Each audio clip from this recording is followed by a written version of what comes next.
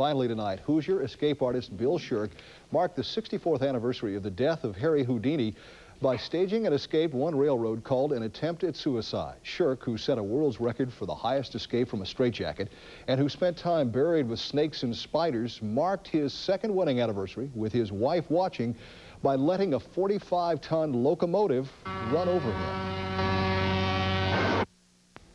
I do it because I'm the best at the world at what I do in escape artistry, and to keep the Houdini legend alive. That's why I do it.